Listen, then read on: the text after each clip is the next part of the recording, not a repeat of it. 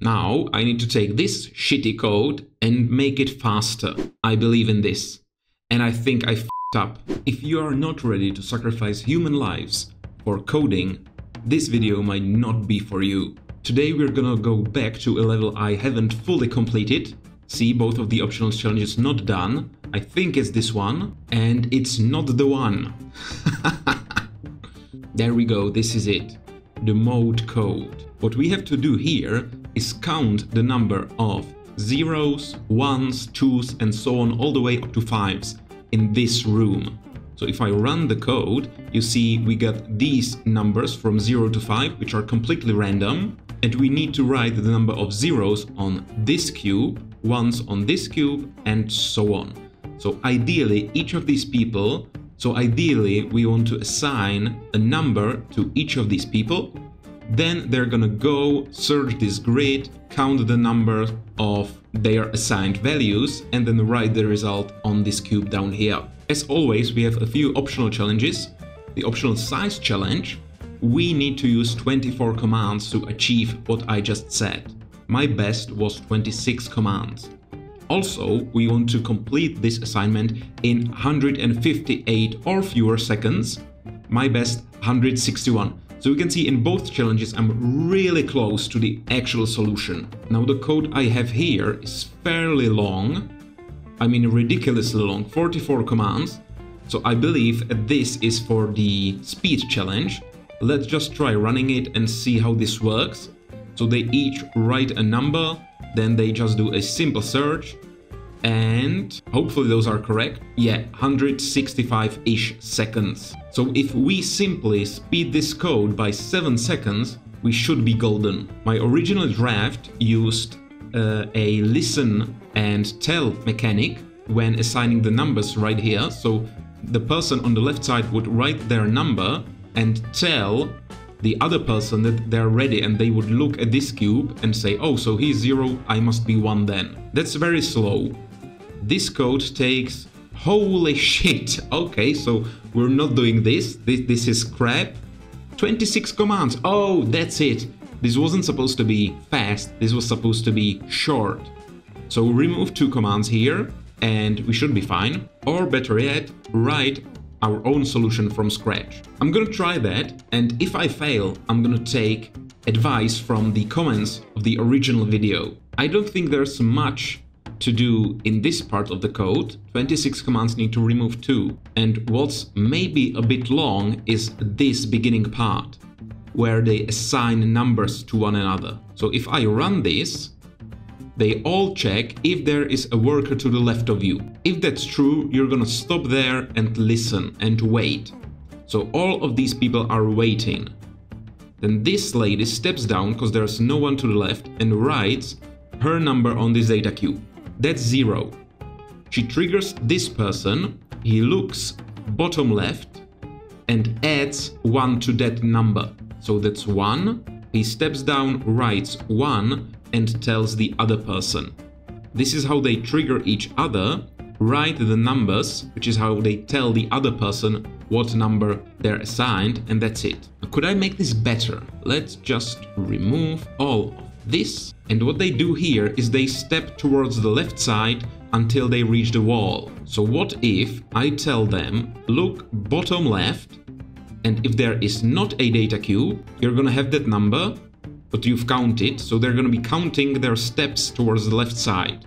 And once they don't see a data cube, that's their number. So start at 0, memory 2 is set to 0, and that's what they're counting. Yes, that's right. So now start stepping. And I'd say if under you there is not a data cube, no, sorry, let's do it the other way. If under you there is a data cube, you're gonna calculate in memory 2 what's memory 2 plus 1, so increment that number by 1. And by the time you're done, you should have the right number. But first step, because this lady has to step first, no data cube, so don't calculate. Will this work? How many commands? 21 commands, well fuck me. Let's try this. And they're not writing anything, so not even wasting time with that. And let me see what... Okay, they shuffled. Fuck's sake. So I don't know what person is like which value does anyone have. But this is 1, this is 2, 3, this should be 0, 5 and 4, 3, 5, 4. Yeah, this should work. Let's speed this up. I mean, come on. That's gonna be genius if I pull this off. Almost there, and they've already started writing, and that's it. Yes! 21 commands, 24 needed. Beautiful. So that's the optional size challenge completed. Now I need to take this shitty code and make it faster. There is a lot happening here. So what they do is they step down and, yeah, from right and left side they start writing the numbers. So I might actually do the same approach here as I've done before. Yeah, just copy this bit of code and put it there, because I think instead of them going from right side and left side, writing numbers and triggering the people, it's just faster if they walk left straight away. Maybe do some calculating, but at least they're all working at the same time. Don't have to spend time writing the numbers, shit like that. Holy shit, look at this! This beginning, all of these, basically 20 or even 23 commands are there just to, you know, figure out what number they each should have. I'm gonna be bold and I'm gonna just discard all of this crap. Yes, remove everything, drop as well, and this is what we need. Right. Then I believe they're counting on the way up as well as on the way down. So we want them to end up where? On this data cube once they're done. Right, so I'm gonna tell them walk left. So they're gonna be here, then step top right and up once, not twice. There we go. And now we have the same jump as we did before. Now we just need to put this if statement there. If under you there is a data cube, increment memory 2 by 1. There we go. Now, does this crap work? And there we go. Hopefully calculating correctly. Maybe this 1 is gonna be wrong. I'm not entirely sure. But I don't think it should. I think they should have calculated it correctly. So is this fast enough? I see it's working, and not at all. We probably saved like 1 second there. Not enough. So something else I vaguely remember from reading the comments a few weeks ago is that we don't have to walk so much, but we could start at the second column and check the column we're on and the left side as well. Then 2 steps right, check these, 2 steps right, 2 steps right. So basically we should be able to halve the number of steps needed. So instead of starting at this cube, I'm gonna put an additional step to the right, or just change this to top right, there we go. So from here, top right, second column. Now, you should check if the data cube you're standing on is the number you're supposed to be counting, in that case increment, but also if to the left of you the data cube is also the one you were counting, then you do the same. Increment in memory 3 plus 1. Step up and repeat. That's great. Once you're here, I believe they overstep, right? So they step up at the end and then check if they're standing on the data cube. They're not, so step bottom right on the other data cube. So what we do here is take an additional step to the right. So skip 2 columns from here, bottom right, right, and now they're here walking down. So again, if you're standing on the data cube you're counting, increment, but also if to the left of you there is the data cube you want to count, you increment, step down and continue, and once they're where? So this is up, down, so they are here, step top right as per usual, and then they check, is there a wall next to me? Yes there is, in which case pick up your data cube, write shit on it. Wait, pick up memory 1. Do I have memory 1 stored correctly? Yes, I do. Okay, great. This has to work and has to be at least twice as fast. Come on, I believe in this. And I think I fucked up. Yeah, they're taking the wrong... What the shit? That's wrong. Yeah, that didn't work. because the steps are wrong. So here we're going up, then switch, that's fine. Here we are going down. Yes, and I messed up this switch here. So step top right and additional step towards the right. There we go.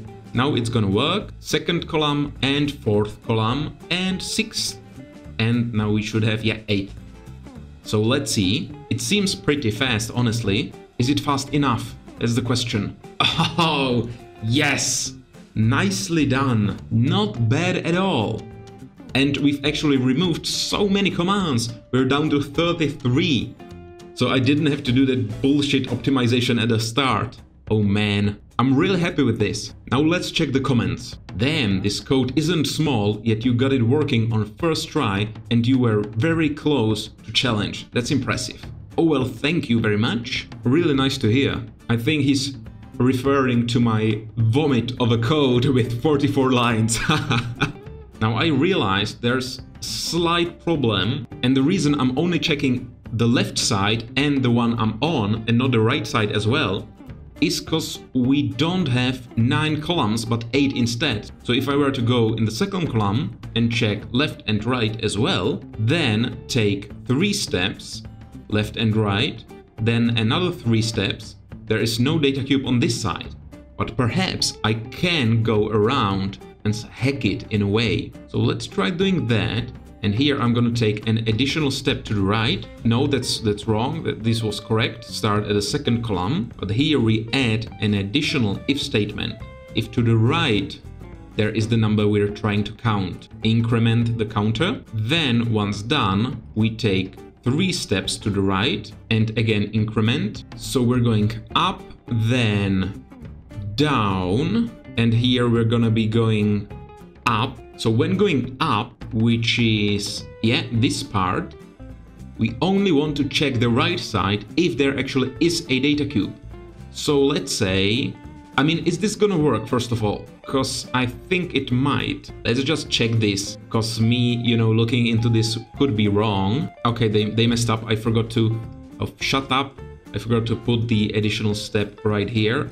And I think they're gonna end up here and gonna be confused because this if statement is not gonna be there. You know, check the wall. So they're not gonna. Oh, they did? Wow, how come? That's surprising, honestly. Or maybe it's not.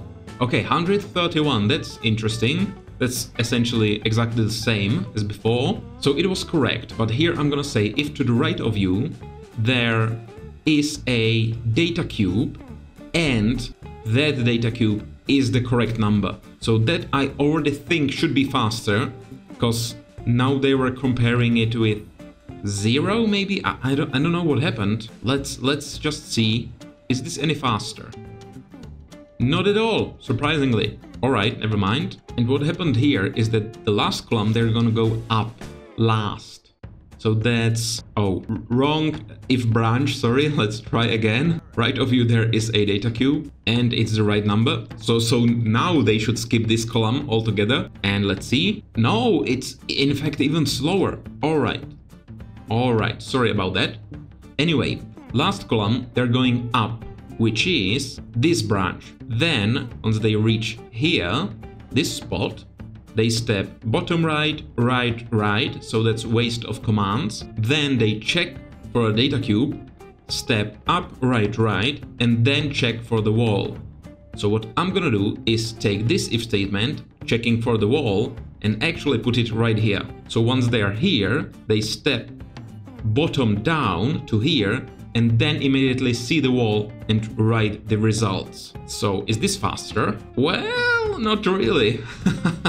That's weird. I have a way I could optimize this a tiny bit more, but probably not even worth it at all. We're at 39 commands. I'm really happy with this. And this is really interesting. Professional software developer, and this hurt my brain. Thank God for C# instead of whatever this drag and drop crap is in this game. I think it's because this game appears to make heavy use of goto for looping. Well, honestly, I think you're absolutely right, and in the past I've actually had a commenter tell me that he really enjoys this goto jump bullshit.